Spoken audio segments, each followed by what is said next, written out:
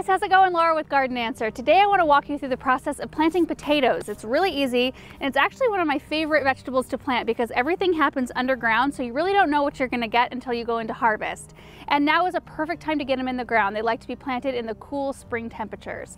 So the first step is finding a spot that receives a lot of sunlight, so at least 6 to 8 hours, preferably all day sun if you can swing that.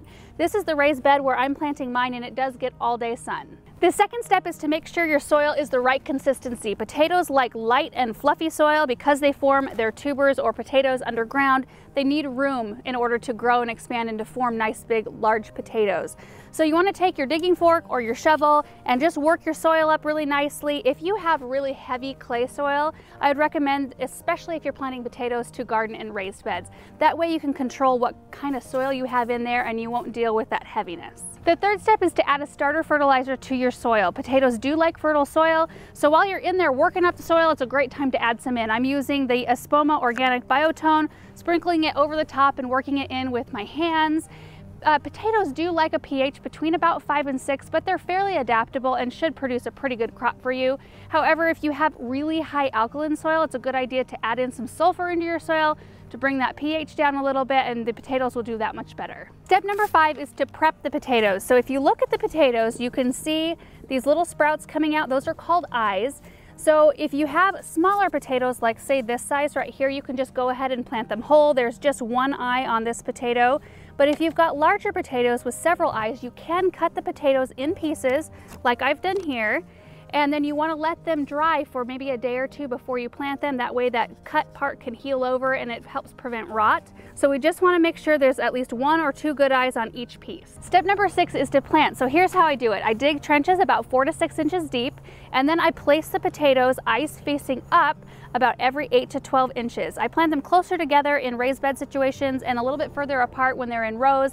Just keep in mind that more space equals more room for your potatoes to grow a little bit larger. So then I'm going to go ahead and fill the trench in, and in the end it should resemble pretty much the way it looked when we started planting. This raised bed is 3 feet wide by 6 feet long, and I was able to do 3 trenches and fit 21 potatoes in here total. So that should give me a pretty nice harvest here in just like maybe about 3 or so months. I planted the variety called Yukon Gold, which I'm sure you're familiar with, and they take about 100 days to mature.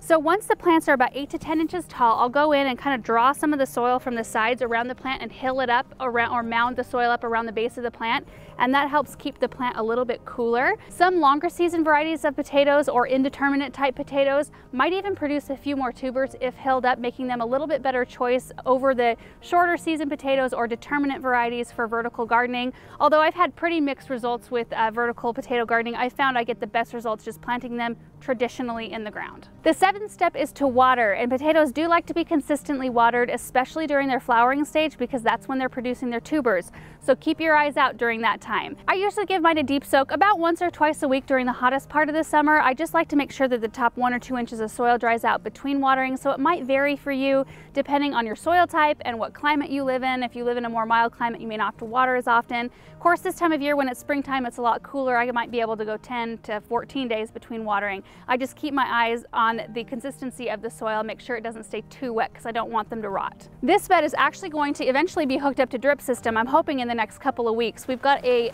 faucet in the corner here, and we will do a video explaining all the details, but basically what it is, there's an adapter you can screw onto the faucet which attaches to drip tubing, which I can run in this bed. So that's all there is to planting potatoes. It's pretty simple. Harvesting is really easy as well. The plants will tell you when it's time to harvest. Usually they'll start to yellow and kind of fall over and die back, and then you'll know. But of course, I know that these Yukon Gold potatoes are 100-day potatoes, so I should expect in about 100 days to be able to harvest. So that's a really good indicator too. I need to write it on the calendar so I could be watching for it. So that's it, you guys. Thanks so much for watching this video, and we will see you in the next one. Bye.